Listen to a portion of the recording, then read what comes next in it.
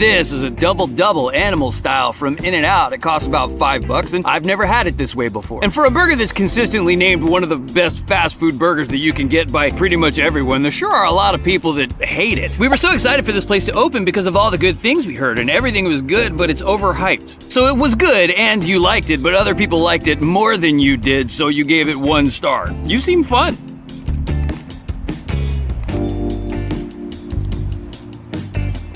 It's delicious, it's reasonably priced, and maybe more importantly than that, it's an undeniable cornerstone of American culture, 93. And maybe I'm overstating that a little bit. Even if I am, what do you care? This guy left a 1-star review because the line was long, so he didn't go in, but the line was long because people like it. Not liking things simply because other people like them does not make you more interesting. It makes you exhausted, and it makes you unworthy of love. That's not true. I shouldn't have said that, but I will say that